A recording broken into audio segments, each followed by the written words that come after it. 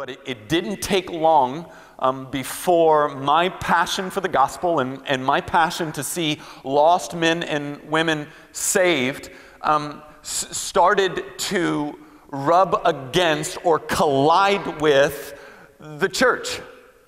And so it wasn't very long, and I can give you dozens and dozens of stories, but really one that kind of broke the camel's back, where I decided if I was going to do this, I wasn't going to do it as a churchman, because the church, more often than not, was an enemy of conversion and not its friend. I'll give you an example.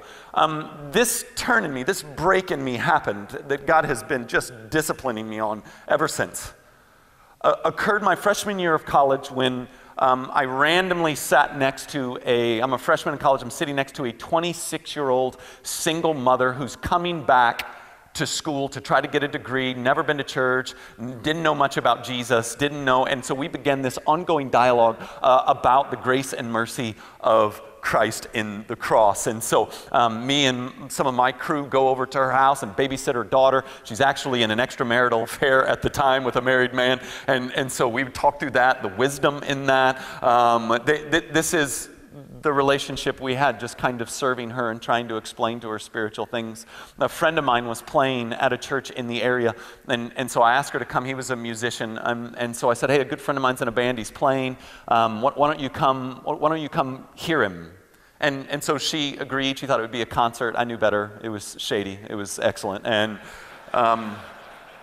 she came with me, and we listened to Robbie play, and he was tremendous, just a real anointed guy. And then the minister got up, and he said, today I want to talk to you about sex. And so I immediately go, uh-oh, this could be a problem. And he took a red rose, and he smelled it, and he showed how pretty it was, and then he threw it out into the crowd. He goes, everybody needs to smell this. There's about 1,000 of us there, almost all of us college and high school. Smell the rose. I want you to smell it. I want you to touch it. I want you to see the texture in it.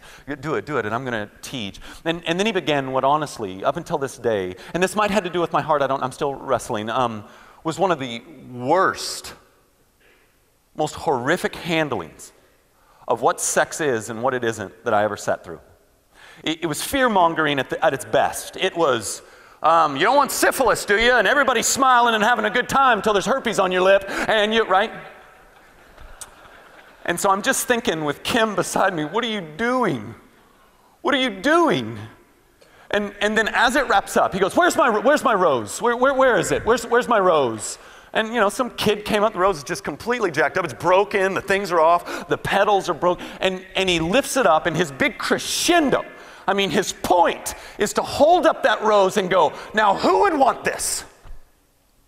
Who would want this rose? And I remember feeling anger, like real, legitimate, I want to hurt him anger. And it was all I could do not to scream out, Jesus wants the rose. That's the point of the gospel, that Jesus wants the rose.